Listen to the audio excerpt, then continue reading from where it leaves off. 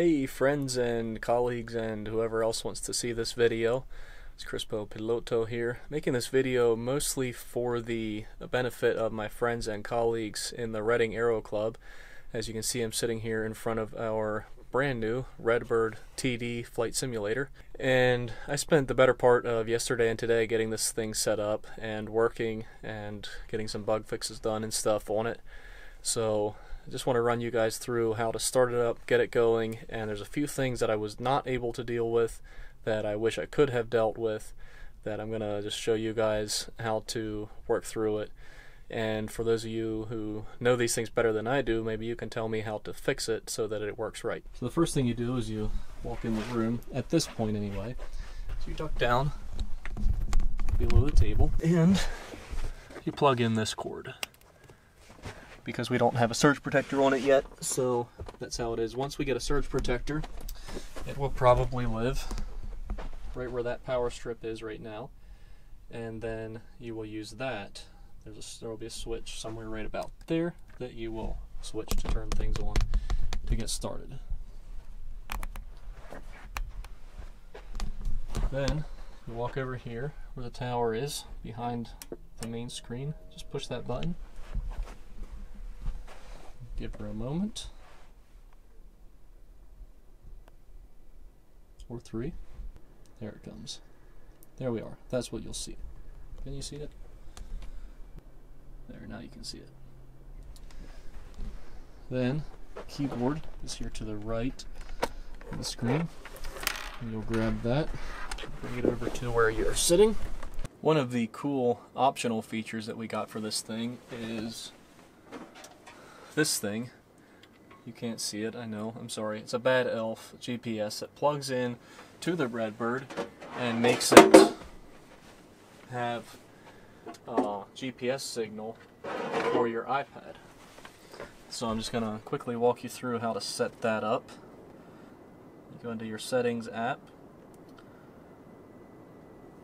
Bluetooth,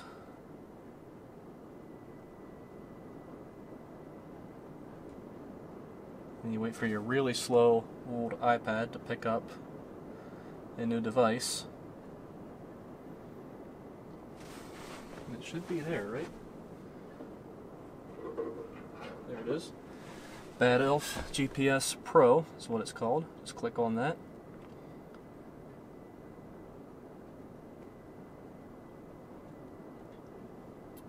And now we're connected. Now we will get GPS for our iPad.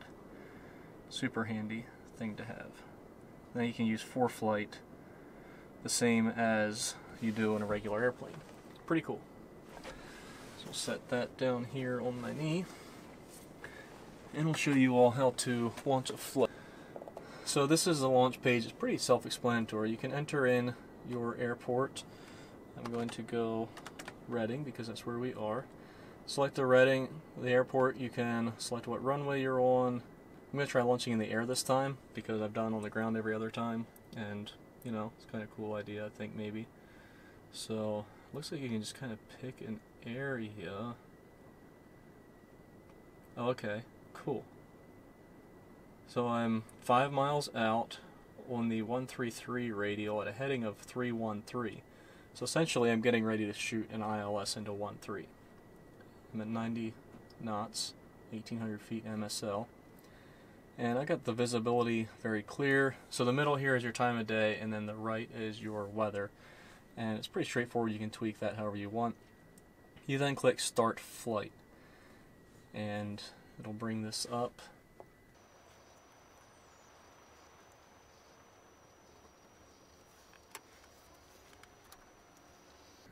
So now we're up, but you can see we got a problem here. And this is the biggest thing that I wish we could do differently. I'm not sure how to do it. So if one of you is not part of the club and wants to tell me how to fix this, that'd be awesome. I would really appreciate it. The only way I know of for now is to hit alternate enter at the same time. Then you can go here and make it big screen, and then hit alternate enter again.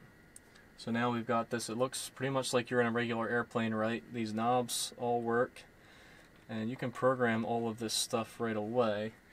Let me turn that on. So I thought I could program the GPS, but it does not appear that way. Let's go ahead and hit pause. The other thing you might have is you might hit a button and it won't work. That's because Windows is not actually running this software. You might just need to tap somewhere on the screen, and that'll get you to be sure that you're in that. F12 pauses a flight. This says P. This keyboard is programmed for it to be F12, so that's another one you should know. Hit F12.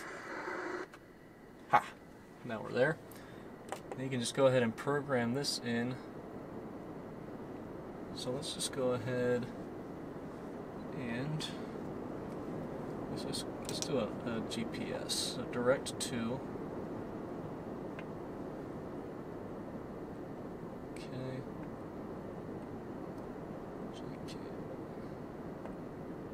R D G. Enter. Enter. Procedure. Select approach. LS13 vectors. Enter. Enter.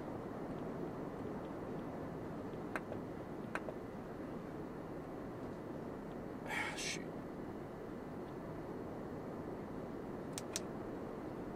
Procedure. Enter. Enter. Enter. Activate.